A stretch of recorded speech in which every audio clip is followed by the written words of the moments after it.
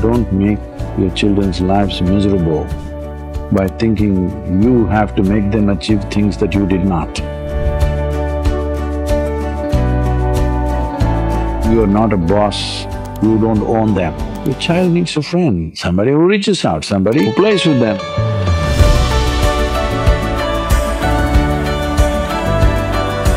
The whole position of being a parent has significantly changed in the last 25 years. Probably when I was growing up, not upon me, but generally as a generation, parents had 60 to 70% influence, school and outside exposure were about 30%. Because you hardly met anybody except your school friends and some family friends, that's about it. Was not exposed like that, except what you read and what you may see somewhere in a movie theater. There was no any video running anywhere, all right? It's a new thing.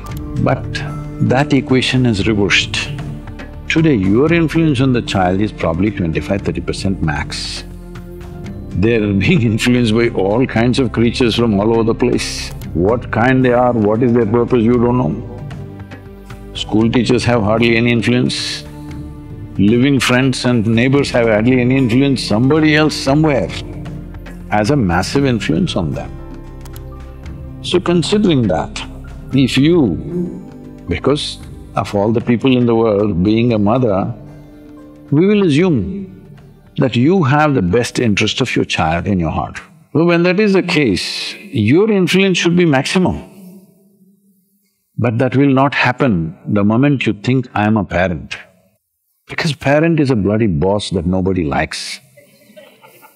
If your child wants to share something, they'll go and share with their friends. Why? Because they think their friends are sensible, parents are little. They don't understand anything, they are from another world. Don't do that. Your child needs a friend, he doesn't need a boss. Hello? They don't need a boss, they need a friend. Somebody who reaches out, somebody who plays with them, who is as enthusiastic about life as them. Oh, I am a parent. Most parents are carrying, like they're carrying a heavy burden. My parent, my children, this will happen, their career, what will happen? Maybe 32, 33 years ago, this was one of the first programs I'm teaching, inner engineering program in Chennai. And one man, early morning class, he's very worried about his daughter's future.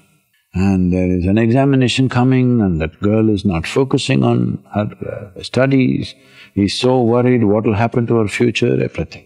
I looked at this guy, he looks quite young, how old would he be his daughter? I asked him, how old's your girl? He says, 4 years. I said, you bloody idiot, you don't deserve to have a child.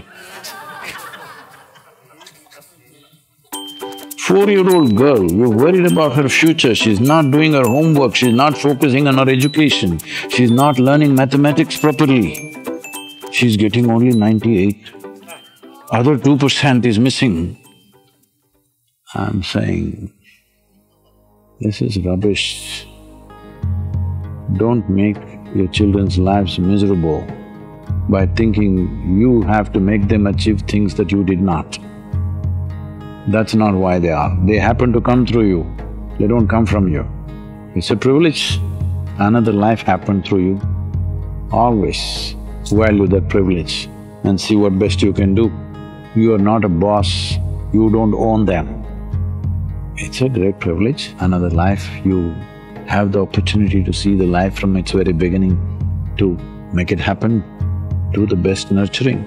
The best thing you can do is in your home create an atmosphere that your children will never see what is anger, what is frustration, what is fear, what is jealousy, what is quarreling with each other. These things they never witnessed. They grew up in an atmosphere of joy and love. This is all. You don't have to teach them any stupid philosophy. They will grow up fine because this is the nurture that is needed for a life to shape itself.